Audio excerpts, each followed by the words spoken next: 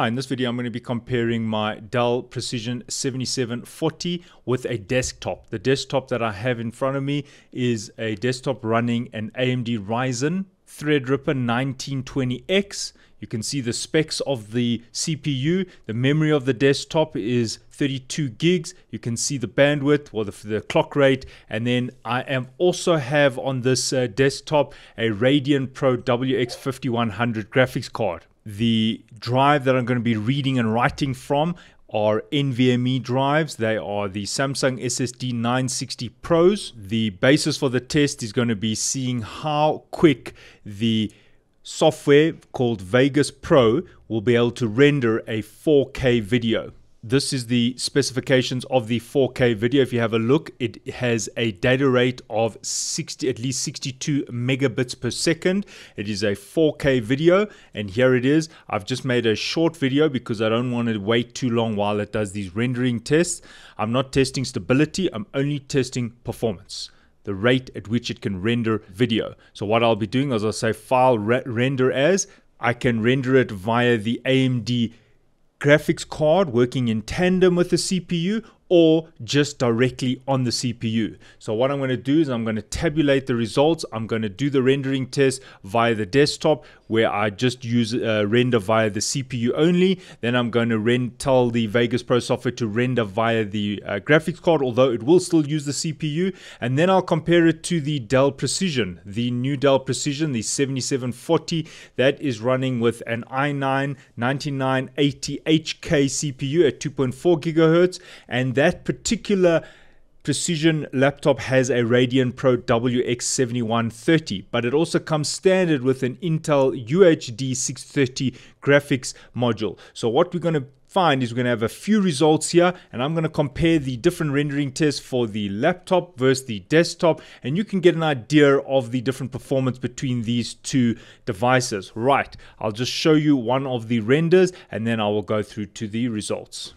The specifications for the render is going to be the same for each one of the tests. So if I just show you the template which I've got here, it'll be rendered with a variable bit rate. There you can see it says maximum bits per second 80,000, and there it says average 40,000. So I've just left everything on default. I'm not going to change anything. It's going to render it at 59.94 frames per second. I'm going to set it for the AMD option, which means it's going to rely mostly on the graphics card, and then I will just set it directly via just the CPU. I am familiar with the software. I know how to use it. I know you can make changes here and tell it how you want it to render GPU and so forth. I will play around with that. I will restart the software and I will give you the results. I'm first going to do it via the CPU itself. So I'll say file render as, and I will keep using the same file. I'm not going to change the file. You can see there's the file name. It says test 2019 precision. It's a very small file, so this should be rendered within a minute. Okay, so the first one, I'm not going to render via the graphics GPU. I'm going to render directly, and here we go. And you can see the CPU ramped up there, 87%, 90%. The GPU is still being used, keeping in mind that I still have some monitors that are at play here. I'm still recording this using the OBS software for the screen record, and that does use a bit of the processing power, but this will be matched on the laptop, so it will be a fair test. Having a look there, you can see that it is now sitting at 25, 26. Right, so that took 2 minutes and 20 seconds. And now I'll re-render it using the GPU. There we go, on the AMD VCE. Right, and we're off.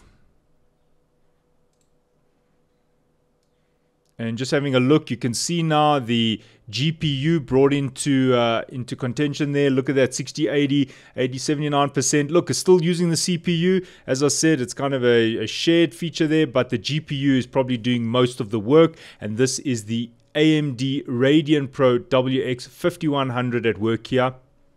I have used these GPUs in tandem. I've connected 2 of the 5100s in an earlier test. Didn't make much difference because Magic Pro cannot deal with the AMD running in tandem when you run them in parallel. So this is just a single WX5100 graphics card. If you want to see my other tests on the WX5100, you're welcome. Please check out my channel. Right, let's go back here. You can see quite a bit faster when it's rendering via the GPU. Right, so that was 1 minute and 14 seconds. Alright, so here's the summary of the results. There you can see I've called it Desktop TR1920 because it's running the Threadripper 1920. It is a Gigabyte Designaire motherboard. It's the X399. And these are the tests. I did 3 each. So if I'm just using the AMD Threadripper, these were my rendering times, 2 minutes 20, 214, 214. And if I set it to Magic's AVC, so that's geared for the AMD graphics card. And there you can see graphics card doing most of the work. This is the WX5100. Look at that difference. 1 minute 14, 110, and 104. So if you're wondering why it gets faster, it's also because of the loading on the computer. For example, if you've got other windows open, if you're doing any graphic intensive work while you're doing these rendering tests, while then you're sharing the bandwidth with the Radeon Pro's other applications. So in this case, I was doing a rendering test, which is using most of the Radeon Pro's capacity, but then maybe 1 or 2 windows opened, maybe I was looking at something on the internet while I was doing the test. So I admit there was the first one, probably stuffing around a bit, but then I tried to get the computer and the least amount of resources used. So I would take the last 2 as accurate, 214, 214 versus 110, 104. So basically half the time. If you're going to render via the WX5100 with a 4K video, you can see that rendering via the GPU is much more efficient. Right, now let's check out the laptop and see how it responded. Right, I'm now on the Dell laptop. You can see the CPU i9-9980HK. You can see there's the AMD WX7130, and this has a built-in UHD graphics 630. I'm going to do a rendering test with all of these. Something I'd like to bring to attention is the memory.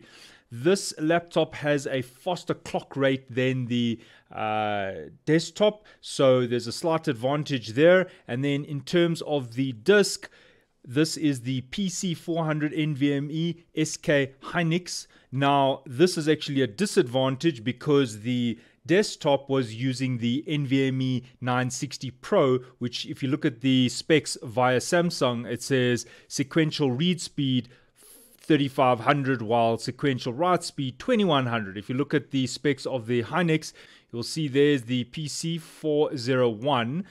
Although mine is a 400, so this is probably even better, but nevertheless, sequential read 2700 while sequential write 1390. Going back to the Samsung, you can see that the Samsung is a lot faster. However, I don't think that is going to make much difference because the real bottleneck is going to be sitting here in the GPU of the AMD or the Intel or the CPU. But I just wanted to show you there are slight differences between the setup on the Dell versus the Threadripper, the AMD Ryzen. Okay, obviously they're 2 different computers. Now there's the same file. It is writing and reading from the NVMe drive. I'm going to say file, I'm going to say render as. The first one I'm going to do is just the Intel. I'm going to send the workload to the Intel CPU. I'm going to just show you the template. I haven't changed anything. And straight away you can see the CPU. Look at that, boom, 100%. While look at the AMD GPU, 4%. It's out of action. All right, so there we go. That is 2 minutes and 8 seconds. And lastly, AMD, and here we're going for the kill. Now you can see the CPU 100%, the AMD Radeon coming in 94, 95. Look at the Intel UHD graphics coming down quite a bit here. But what we're watching here is the AMD really at work there. Look at that, the 7130. And let's look at the ranking here. All right, so that was 59 seconds.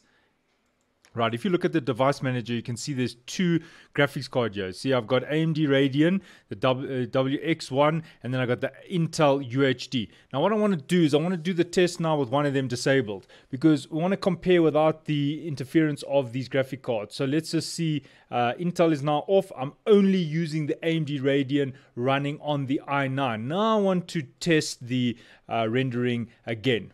I'm going to first do the AMD. And you can have a look at the utilization. Look at the AMD graphics card, 91, 94. CPU also 100%, very highly loaded. Now there's no Intel graphics here being used. So any of the graphics work is being done by the GPU of the AMD. So even though I'm doing a screen record, that's also utilizing some of the resources. And I can already see that it's a bit slower. Keeping in mind that the fastest I had before was a 53. And then if you notice, look at that delay with the graphics updating pretty slowly. Look at that. All right, so that's pretty close to the WX5100 running on the desktop, by the way. And let's try just the CPU now. All right, so this is 100% CPU. Look at the AMD Radeon, 0%. Right, having a look at the results. In the green, this is the desktop results. In the orange, this is the laptop results. The AMD running by itself without the WX5100, without the graphics card running, these are the times: 220, 214, 214.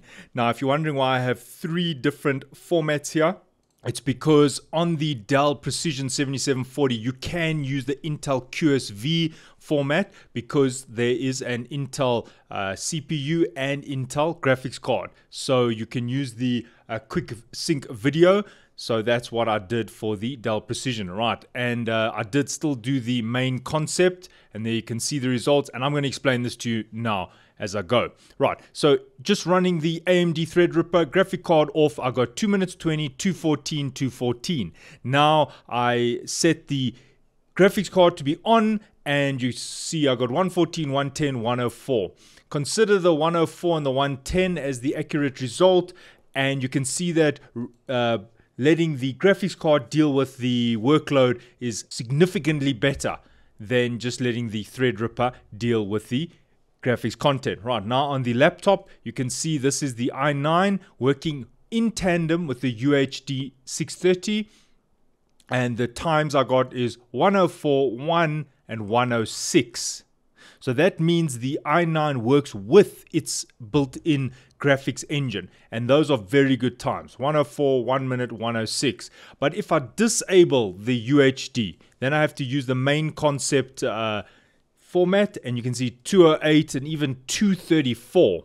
So those are quite comparable if you look at that, the i9 versus the AMD Threadripper 1920, keeping in mind this is in a laptop and this is the desktop version. All right, but now we look at the Radeon Pro. This is just the graphics engine by itself, and that is 1 minute and 3 seconds. When I allow the UHD graphics to still be on, then I got some good times there of 59, 53, 57, but that meant that the UHD graphics was on, which is a little bit unfair because then I'm running two graphics engines on the laptop. And why the time is better is because Vegas Pro is just using the Radeon Pro graphics card for the rendering of the 4K video, while all other graphics work is being done by the UHD card. So the fact that you're actually watching the screen, recording the screen, that was palmed off to the UHD card. While when you switch off the UHD card, you can see that the Radeon Pro was a bit slower because it also had to handle the other tasks of the laptop. For example, rendering on the screen itself, what the end user sees, and then obviously the screen record. So there you can see the Dell Precision7740 versus the desktop version of the Threadripper 1920 Gigabyte X399 Designaire. You can see that they're quite comparable. And it's quite interesting to have a laptop with a much smaller form factor right up there with a full desktop. So overall, a good performance there with the Dell Precision. I'll also do some further tests, performance tests, also checking other applications, launch speed, zipping files and things like that. But this is just a preliminary test, just to give you an idea. And my only concern is, with the desktop, once you're rendering that 4K file, you can hear the fans and the cooling system kicking in to cool down the CPU. But on the laptop, it's a little bit more difficult. So I can actually feel hot air coming out the side. But I'll only know after using it, maybe rendering files that are taking over an hour. Then I'll report and see the stability of the Precision. But overall, you can see a very good result there on that Dell Precision. Just going back to the new Dell, the 7740, here is a random test, and you can see it's just the AMD GPU, but look at that time, it is rapid. This would be the fastest ever, but now you might be wondering why I didn't include it as part of the results, because it happens so infrequently. Most of the times I did the test, it gave the times that I've put in the table, whereas every now and then it did a very fast render. Not sure why, I have to do further testing, but just to show you, I did get some very rapid tests, but it was inconsistent. Alright, so thanks for watching and cheers.